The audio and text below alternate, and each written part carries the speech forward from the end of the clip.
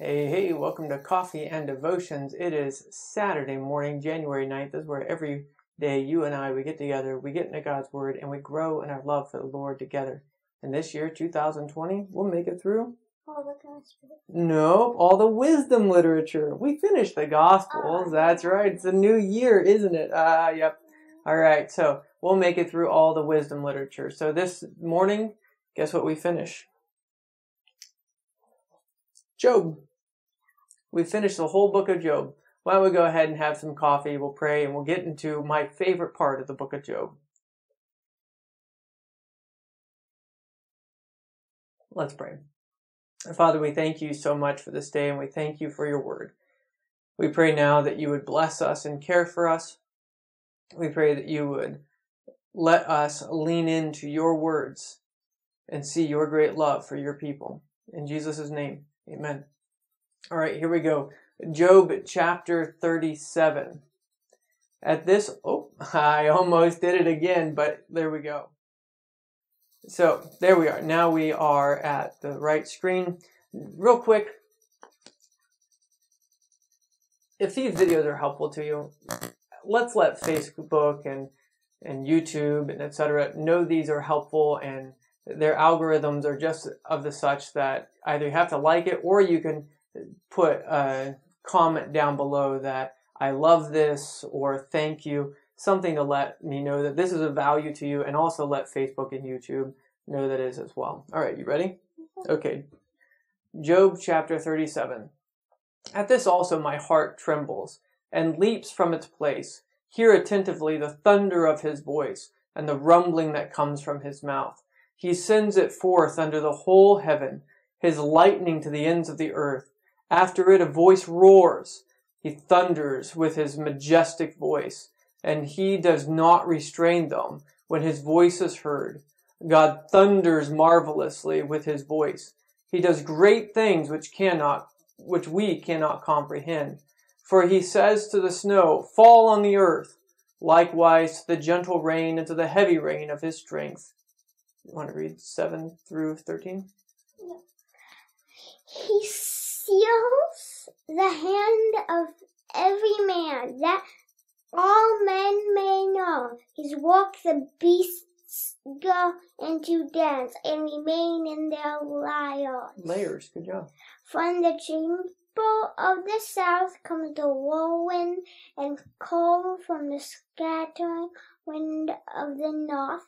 By the breath of God, ice is given, and the broad waters are frozen. Also, with moisture, he these are the big words that saturates. Good job. Clouds. He scatters his bright clouds, and they swirl about, being torn by his guidance, that they may do whatever he commands them on the face of the whole earth. He causes it to come whether for correction or for his land or for mercy. All right, what do you think Elihu is saying here? Well, first we should see, is this still Elihu talking? Let's see who this is. Yeah, so this is still Elihu, and he's talking about the clouds and the thunderstorms and the snow, and so who's he saying controls all that? God. Is he right? Yes. Yeah, he's absolutely right with that. Good. Listen to this, O Job, stand still and consider the wondrous works of God. Do you know when God dispatches them and causes the light of his cloud to shine? Do you know how the clouds are balanced? Those wondrous works of him who is perfect in knowledge? Why are your garments hot when he quiets the earth by the south wind? With him you have spread out the skies, strong as a cast metal mirror. Teach us what we should say to him, for we can prepare nothing because of the darkness. Should he be told that I wish to speak. Even now, men cannot look at the light when it is bright in the skies. When the wind has passed and cleared them, he comes from the north as golden spool, and with God is awesome majesty. As the Almighty we cannot find him. He is excellent in power, in judgment, and abundant justice. He does not oppress, therefore men fear him. He shows no partiality to anyone who are wise and of heart. All right, so is that all true? Is God majestic and above all? Yeah. Yeah, is God the sovereign one of the universe? Yeah. Yeah. So in all of this, Elihu says things that are pretty good about God, doesn't he? Yeah. Does he say good things about Job? Nope. All right. Now the Lord speaks. Okay, let's not play with that, okay? All right. Then the Lord answered Job out of the whirlwind and said, "Who is this who darkens counsel by words without knowledge? Now prepare yourself like a man. I will question you, and you shall answer me. Where were you when I laid the foundations of the earth? Tell me if you have understanding. Who determined its measurements? Surely you know.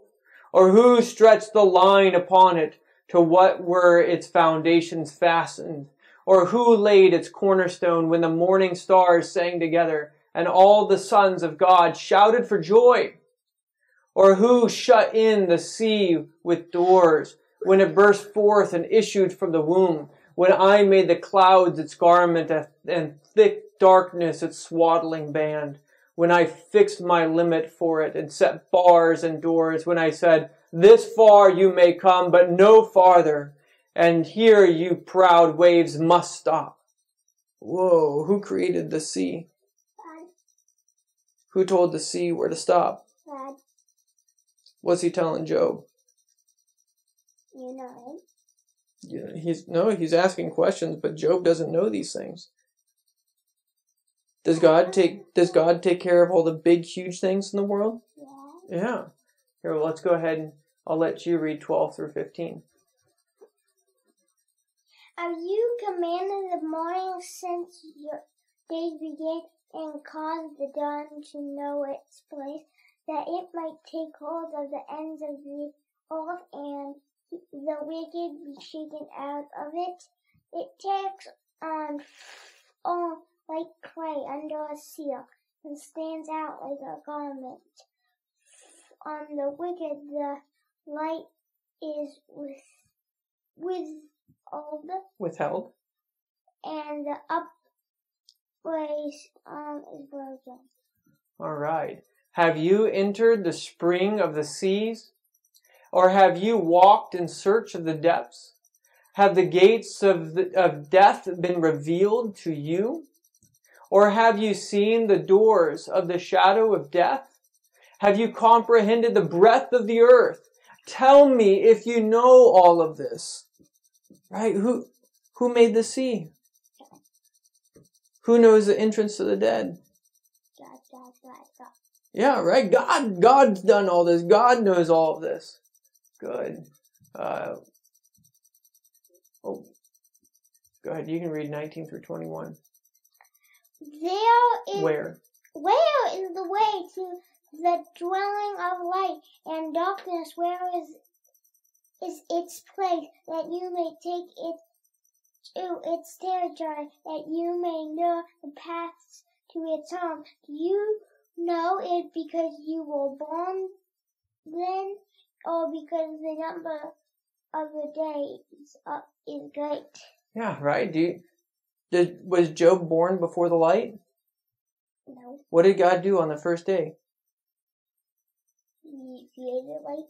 Yeah, he separated the light from the darkness, right? Was Job there? Yes. No. No. Was Elihu there?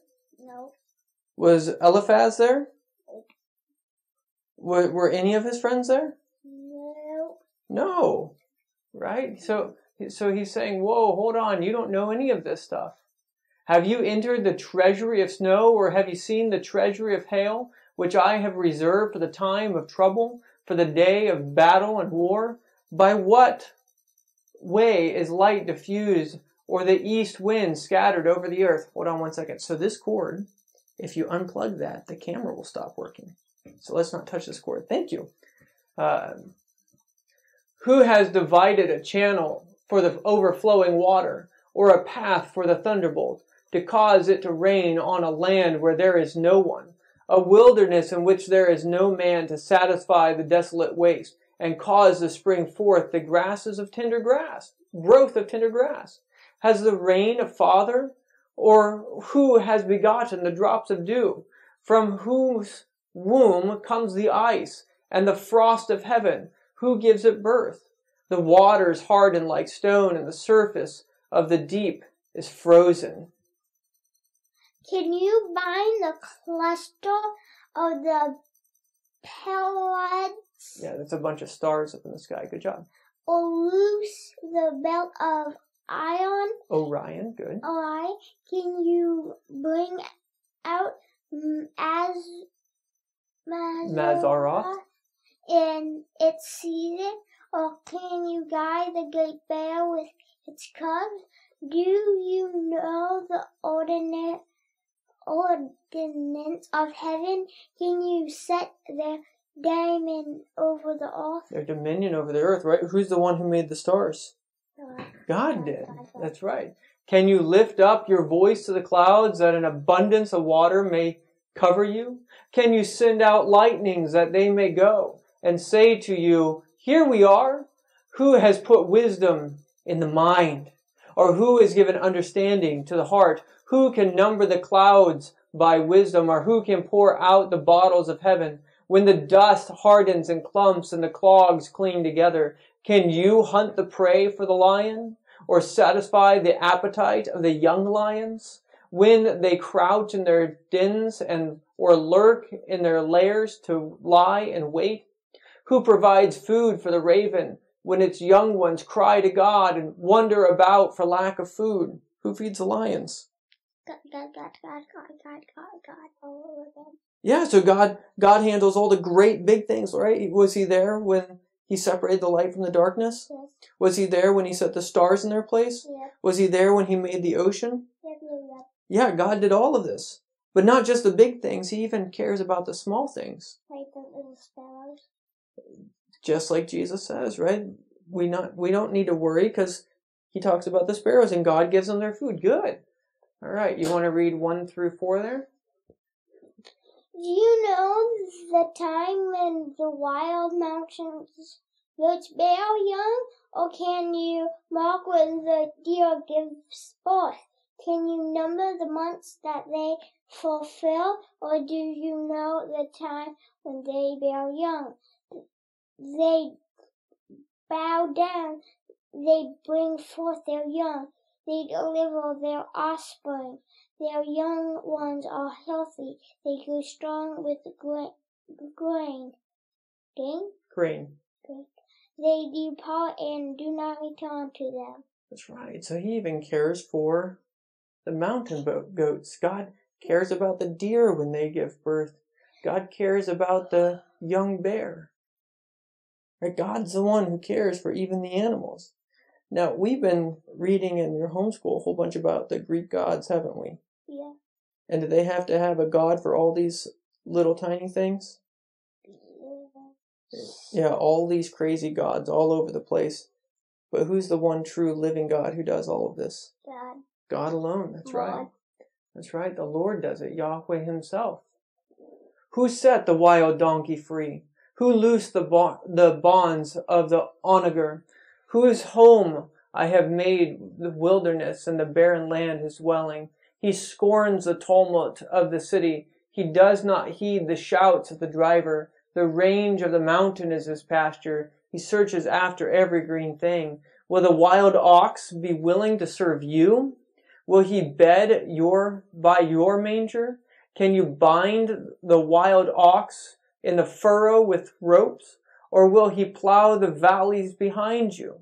Will you trust him because his strength is great, or will you leave your labor to him? Will you trust him to bring home your grain and gather it to your threshing floor? The wings of the ostrich waved proudly, but her wings and pinions like the kindly stork's. For she leaves her eggs on the ground and warms them in the dust. She forgets that a foot may crush them, or that a wild beast may break them. She treats her young harshly, as though they were not hers. Her labor is in vain, without concern, because God deprived her of wisdom, and did not endow her with understanding. When she lifts herself on high, she scorns the horse and its rider. He made the ostrich, but is the ostrich wise? No. Right? So who's the one who gives wisdom? God. But isn't the ostrich proud? Yes. Can it run fast like a horse? Yes. Is it smart like a horse? Yes. He says no. He says no. You want to read about the horses now in verse 19? Yeah. Right here. Have you given the horse strength that you clothe his neck with thunder? Can you frighten him like a locust? His majestic strikes terror. He paws in the valley and rejoices in his strength. He gallops in the clash of arms. He mocks at fear and is not frightened, nor does he turn back for the sword. The quiver rattles against him, the glittering spear and javelin. He devours the distance with fierceness and rage not, nor does he come to a halt because the trumpet has sounded. At the blast of the trumpet says, aha! He smells the battle from afar, the thunder of captains and shouting. Man, that's really sounding cool for the horse, huh? Yeah. And the horse loved to go in the battle, right? He gallops and he goes into war, and the quiver rattles at his side, and he hears the captain, and right? He's ready for battle. Who made that stately and majestic and strong and awesome horse? God. God did. That's right. Does the hawk fly by your wisdom and spread its wings towards the south? Does the eagle mount up at your command or make its nest on high? On the rock it dwells and resides, on the crag of the rock and the stronghold. From there it spies out the prey, and its eyes observe from afar. Its young ones suck up blood, and there are slain. And where the slain are, there it is. Have you seen some eagles lately? Yes, lots of eagles when we went on our trip. Yeah, and are they huge? Yeah, they're almost as big as the car window. Yeah, they're almost as big as a car window. Did Job make them? No. Who made them? God. God did. So he made these amazing, majestic creatures, the horse and he made the eagle.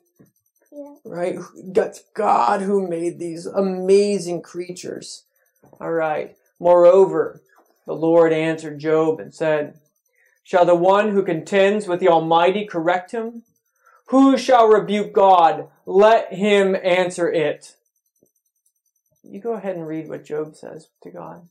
Then Job answered the Lord and said, Lord, I am vile. What shall I answer you? I lay my hand over my mouth. Once I have spoken, but I will not answer. Yes, twice, but I will proceed no further. Then the Lord answered Job out of the whirlwind and said, now prepare yourself like a man, and I will question you, and you shall answer me. Would you indeed annul my judgment? Would you condemn me that you may be justified? Have you an arm like God, or can you thunder with a voice like his?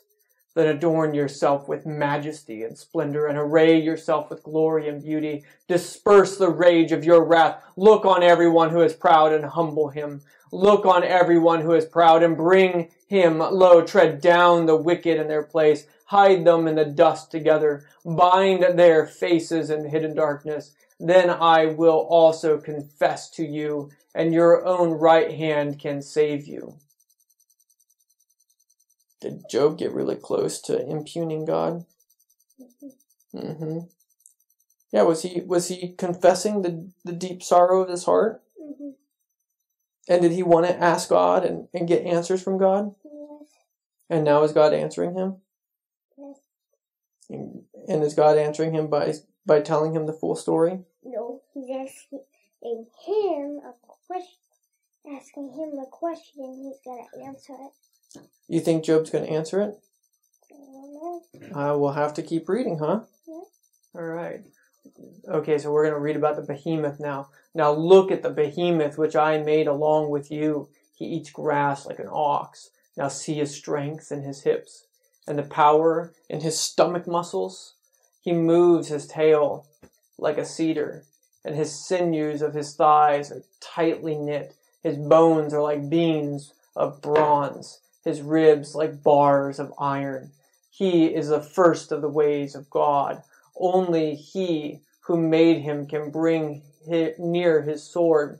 Surely the mountains yield food for him, and all the beasts of the field play there. He lies under the lotus tree in a covert of reeds and marsh. The lotus trees cover him with their shade, the willows by the brook surround him. Indeed, the river may rage, yet he is not disturbed. He is confident that the Jordan gushes into his mouth, though he takes it in his eye, for one pierces his nose with a snare. Oh, you can read about Leviathan. Go ahead. Can you draw out Leviathan with a hook, or snare his tongue with a line which you lower?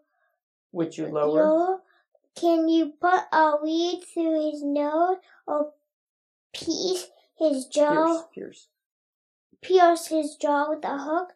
Will he make many supplications to you? Will he speak softly to you? Will he make a covenant with you? Will you take him as a servant forever? Will you play with him as a bond? Or will you leash him for your maidens? Will your companions make a banquet of him? Will they apportion him among the merchants? Can you fill his skin with harpoons, or his head with fishing spears? Lay your hand on him. Remember the battle. Never do it again. Indeed, any hope of overcoming him is false. Shall one not be overwhelmed at the sight of him? No one is so fierce that he would dare stir him up.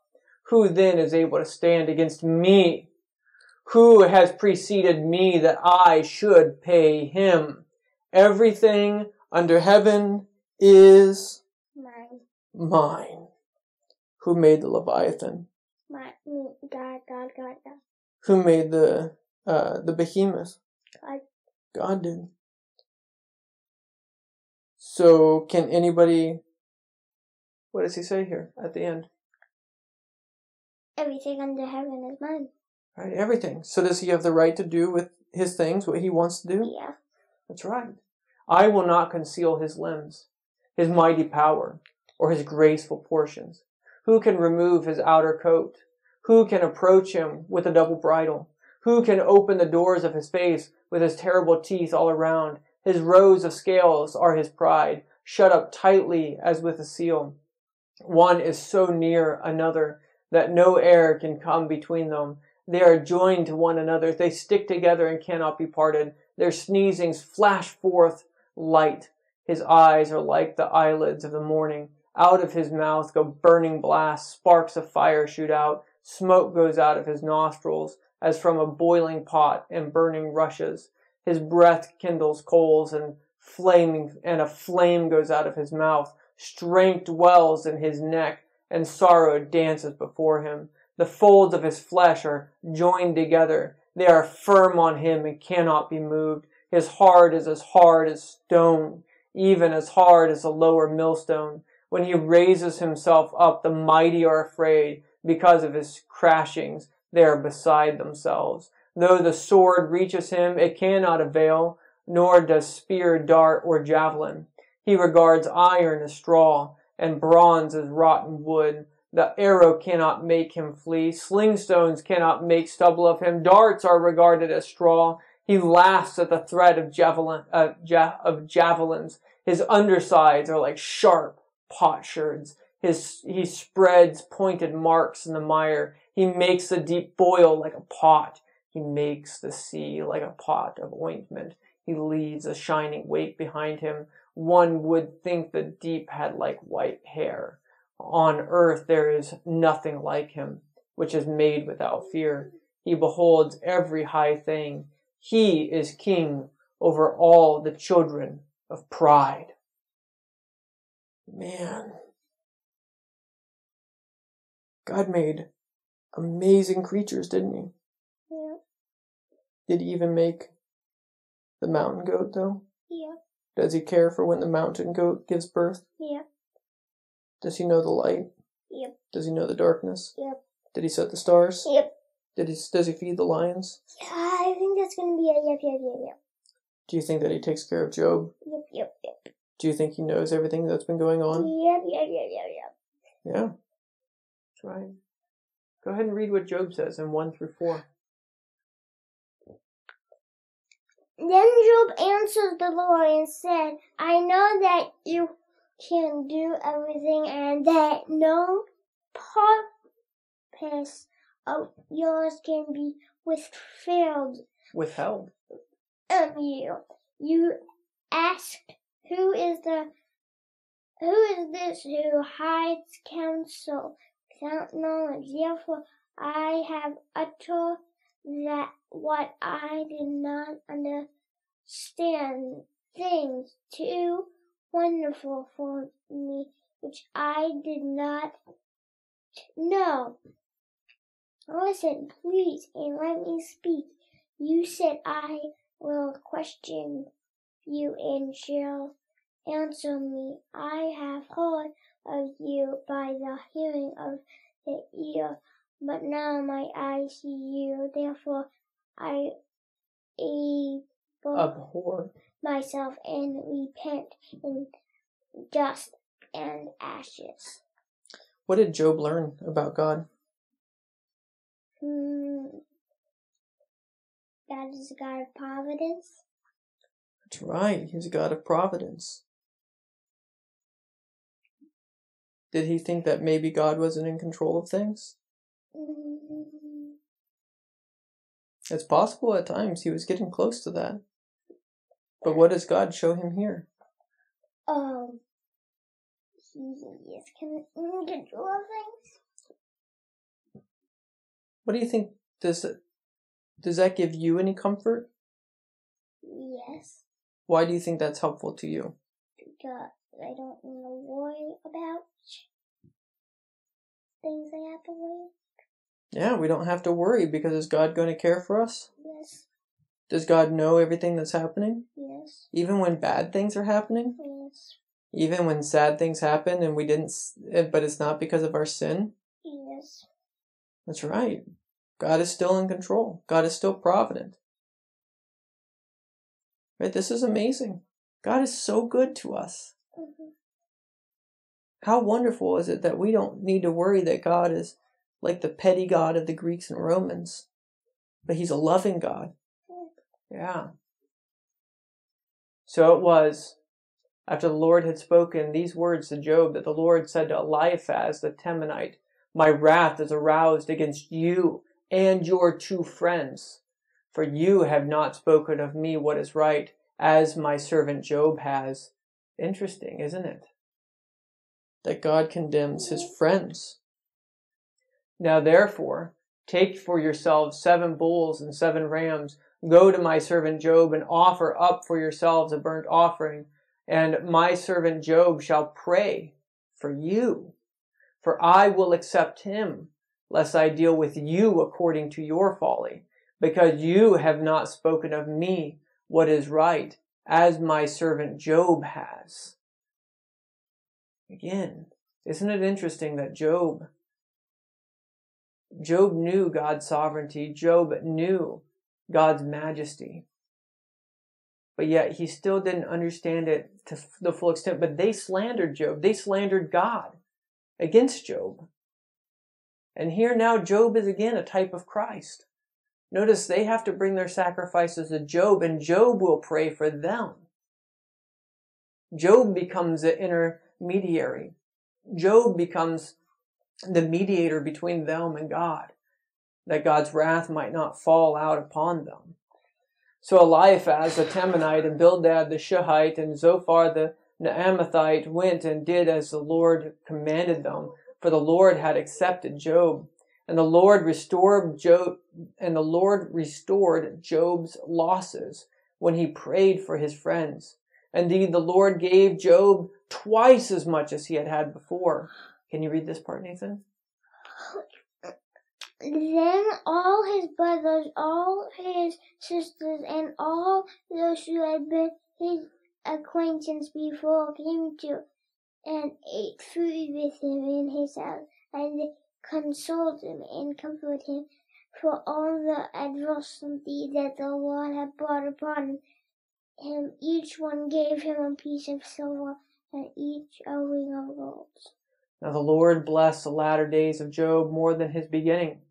And he had 14,000 sheep, 6,000 camels, 1,000 yoke of oxen, and 1,000 female donkeys. He also had 7 sons and 3 daughters. And he called the name of the first Jemimah, the name of the second Keziah, the name of the third Karen Happuch. In all the land were found no women so beautiful as the daughters of Job, and their father gave them an inheritance among their brothers. After this, Job lived 140 years and saw his children and his grandchildren for the 4 generations. So Job died old and full of days. Again, it's supposed that this event happening in Job's life is probably around the time of the patriarchs. You notice that his days are 140 years. This is similar to that of the patriarchs. But we also notice here again the messianic trajectory, as Dr. C.J. Williams points out, that that Job went from this highly exalted state to this humiliated state, and now back up to a place of exaltation. Didn't that happen with Jesus? No. Yeah. Right. Where was higher? That's right. He went even higher, though, didn't he? And Job went even higher. That's right. Where was Jesus at first? From before all time? In the beginning, nothing. Yeah, but then once God made the heavens, where was Jesus? In the heavens. Because he's God, right? But what did the Gospels in Philippians 2 teach us? Did Jesus stay in heaven? He came down to earth. He came down to earth. He humbled himself and did not just that, but when he came to earth, was he a king? Oh, he wasn't born in a king's palace or something. He was born as a little baby in a manger. And then he was born in a manger. He wasn't born in a palace. You're right. But then how did his life end? Was it a good end? Yeah. Oh. How did he die? Well, he kind of died, painfully. Painfully on a cross. On the 3rd day. That's when. That's right. On the 3rd day, that's when it gets better, isn't it? Did things get better for Job? Yeah. Yeah, Job was exalted, but was Jesus exalted even more? Yeah. That's what we mean by when we say a type of Christ. There are things in the Old Testament that show us, oh, this is like Jesus. And that's what Job is like. So for you, do you need to worry about what you'll eat or what you'll drink or what you'll wear? Do you need to be consumed with your grief? Or can you be comforted that the sovereign God who feeds the lions and cares about the times when the mountain goats give birth cares for you? That the God who set Orion and the Pleiades in its place also counts the hairs on your head. that even though you might now on this earth face trial and tribulation and persecution and suffering, do you know that your God in heaven still reigns and that you can rest perfectly in him? I pray that's the case. Let's go ahead and pray today. You ready? Lord, we thank you so much that you are so great and that you have loved us with such an amazing love. We thank you so much for Jesus Christ. And we pray that we might trust in him and know your goodness towards us. In his name we pray. Amen. May the Lord bless you today, and may he fill you with peace. I pray that you get to worship tomorrow, and I'll see you tomorrow as we get into the Psalms. Bye. Can you say bye? Bye.